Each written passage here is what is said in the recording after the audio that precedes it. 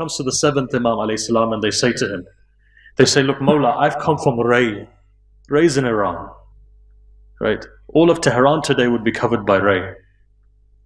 So he says, Mawla, there's so much taxation in Ray, I can't afford it.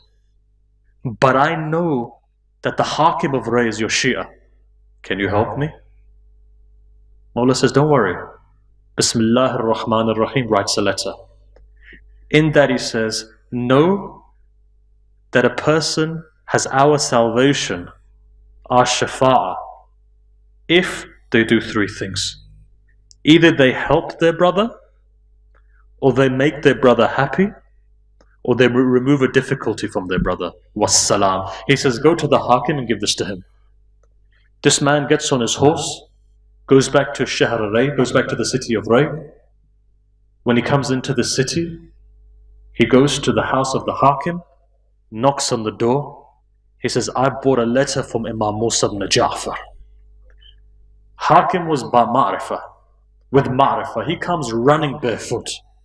And as he comes running barefoot, opens the door, kisses the man, kisses the letter, puts it on his eyes, opens the letter, kisses the man again, reads the letter.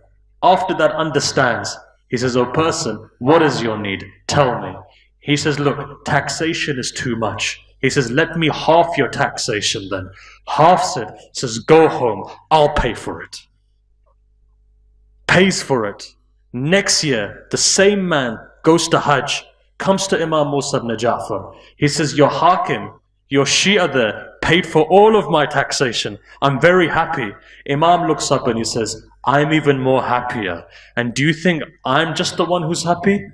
My Jad Amir al-Mu'mineen is happy. My grandfather Rasulullah is happy. Allah is happy. Know that when you help any of my Shia, we do dua for you. Right? We do dua for you. But look, if I just leave it like this, you'll think it's an amazing story. Let me take it a step further. A person comes to your sixth Imam.